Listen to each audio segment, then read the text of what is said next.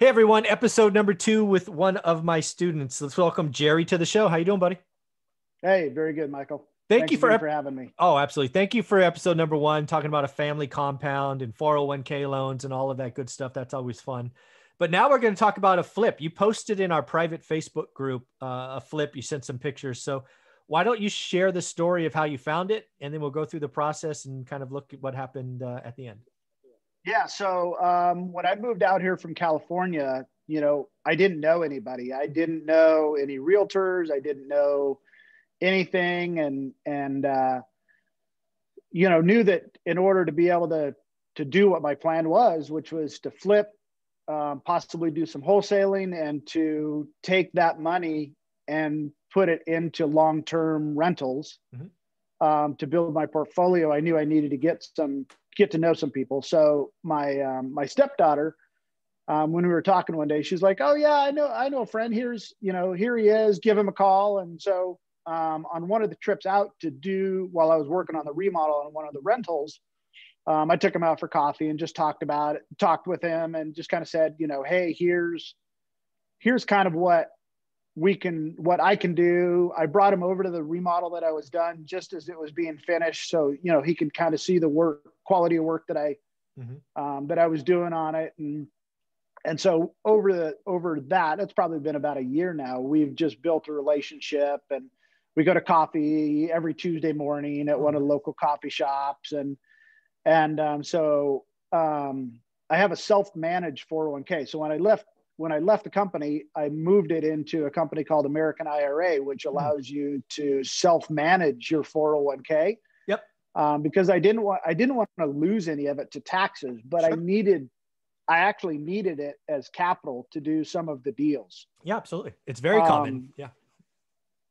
So it's just to be clear, it's a self-directed IRA. It's not a self-directed 401k. No, it's a self-directed 401k. Ah, interesting. I've never heard of that. All right, cool. So American IRA is the company that it is through. Okay. But they're the custodian of it. Right. So everything that happens has to go through them. They literally have to sign off on it. Yeah, you can't touch it. Yep. And say, okay, yeah, it's good. I never see the money. And in this particular one, because it's through the 401k, I can't do any of the work. Ah, that's true. Yeah. So okay. I can only basically look from afar and watch my money be spent. Oh, look, there goes some money. Yeah, exactly. But the partner that I'm with is a local realtor. Sure.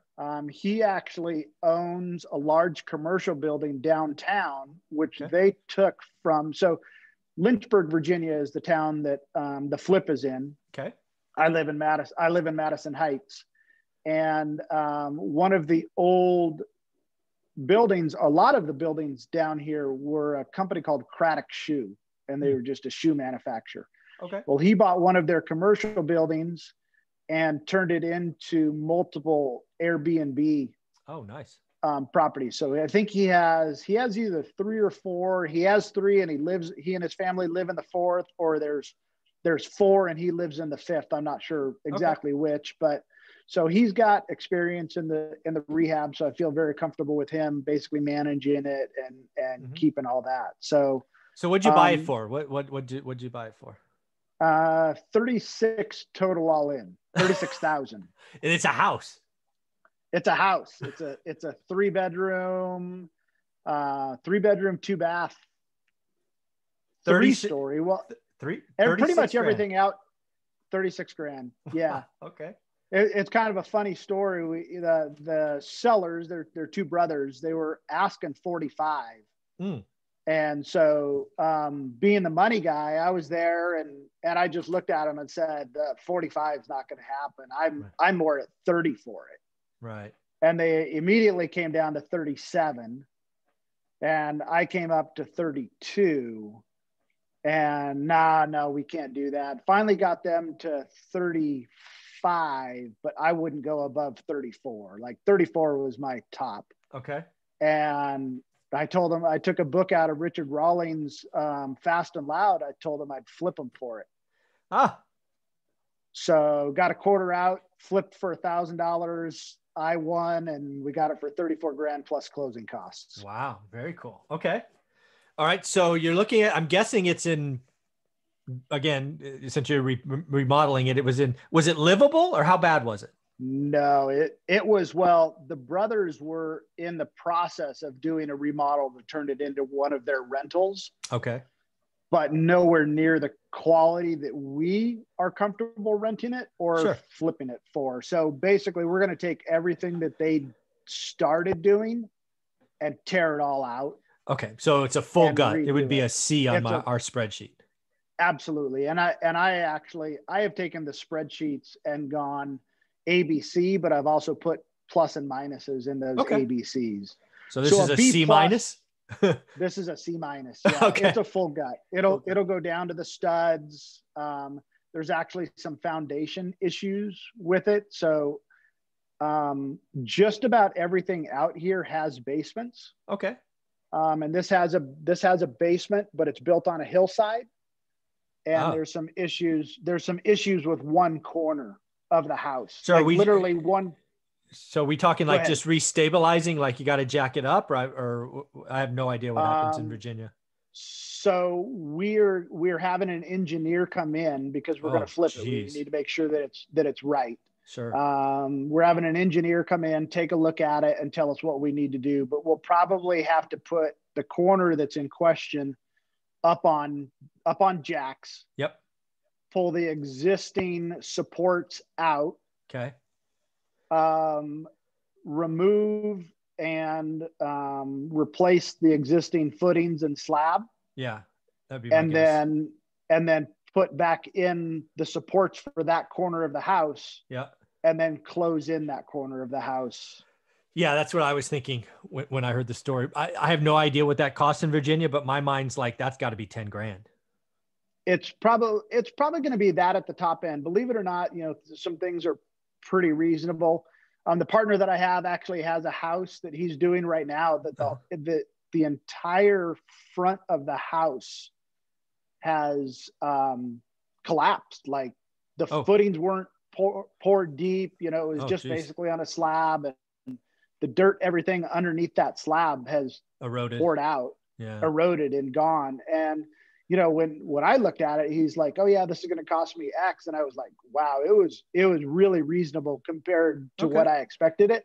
But I'm also from California, so you might as well, 2X to 3X everything in California for sure.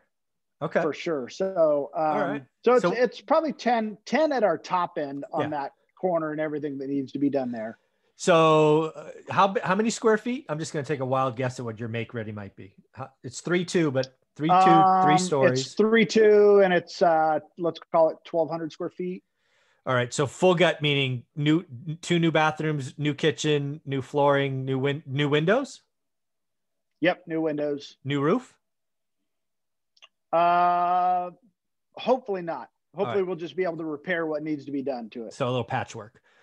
Let me take a guess. Yeah. Virginia. You going to do any yard work or any of that? Just the house?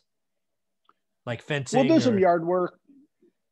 We'll do, we may do some fencing. We may just clean it up.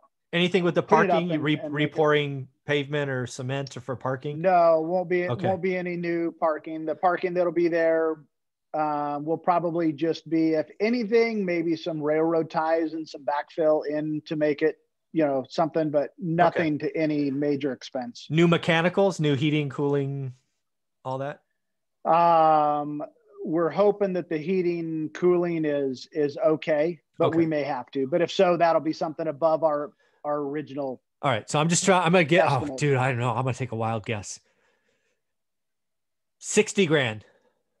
You're pretty close. We're at 50 to 55 is what we're planning. Very cool. So your plan all in, you're at 100 roughly. All in, we want to be under 100 is our plan. Okay. So 55 puts us at 90 and change. Math, 55, 90 and change. So if we went to 60, if we go to 60, we're still at 96 grand. Okay. So we're still under 100. So then what's I guess what I'll call the after repair value? What do you hope to sell this for? So ARV is going to be in the 155 to 165 range. Okay. So there's a 2-1 directly across the street from us, like across the street, one door down, that sold at 141.9. And it was like this. It was a full rehab in it. So we're hoping to get an extra 20 to 25 out for the extra 2 bedrooms and the extra bath. Oh, I think I don't know Virginia, right? I'm just guessing. I think you'll get more than that. What's the timeline? Like, when do you think you'll finish? 120 to 180 days. It's going to take, before we can even really do anything, it's going to take us 30 to 45 days just for the engineering. Yeah. And then, unlike California, pulling permits here is relatively simple. So that's going to be, I remember doing permits in California where, forget it. You take the permits, you bring them in, you drop them off and wait for 6 weeks. Yeah. It's nuts. All right. So you're actually, you're looking to come out right around in the summer, which I got to imagine in Virginia is a good time, right? I got to imagine. Yeah. Yep. Yeah. That's so what we want. My guess is, again, this will be recorded so we can go back and look. I bet you end up selling this thing for like 175. That's my guess. Man, that'd be awesome. Yeah. That'd be awesome if we did. Yeah. All right. Cause I think what's going to happen is I think we're going to have a very good year. I think people are going to come out. People are going to want to upgrade. We're going to still have the move to the suburbs.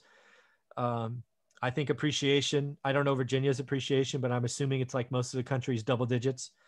I think people are going to pay for quality. They're going to pay for new. I think 155 is low. Yeah. So cool. I like it. Any questions about this deal? I like what you have. I think a comment to just what you did, having your course was a Christmas gift for my wife. So she bought it for me. That was what I wanted. That's awesome. For my Christmas present from her. So she bought me for that. And Christmas Day, I started looking at the market and everything like that. And one thing that I really noticed, and by the way, just do the work part of your course paid for the cost of the course. I mean, that's awesome. Now having been through the course and I'm almost done. I'm not quite, but I'm still working on it. Yeah, man, and having been in this market, I thought I would understand. Wow. What I learned from doing the work was amazing. That's great. Houses that are dirt cheap, but in need of work don't sell as fast. Yeah. As houses that are turnkey, even at the top of the market. Yeah. So the top of the market for what they are, boom, they're gone. Yeah. Some of them less than a week. And that's why I think that continues this year. Again, I could be wrong. I think that continues. The people are paying for turnkey, no headache, got to move now stuff. So that's pretty awesome. Very cool. Well, thank you, Jerry. So pretty excited about that. We'll get into episode 3 where we will talk about the course here in just a minute. Thanks for your time. Okay. Sounds good. Yep.